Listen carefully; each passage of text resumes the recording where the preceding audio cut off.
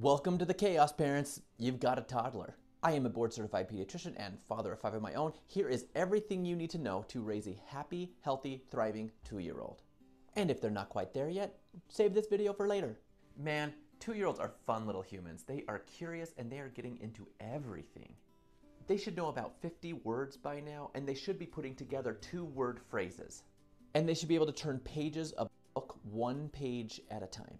They should be able to throw a ball overhand, and something that my kids definitely could not do at this stage, but they should be able to jump with both feet leaving the ground. If you're lucky, they should be coming out of that stranger anxiety phase, and if you're unlucky, they're totally hugging strangers.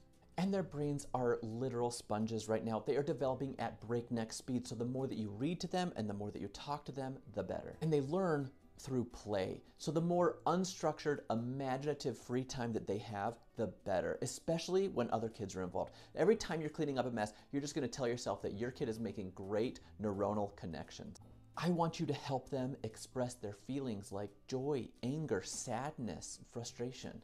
Oh, little Johnny, it looks like you're feeling frustrated. Are you feeling frustrated? The more you help them and the more you model expressing appropriate emotions, the less fits and tantrums you're likely to see.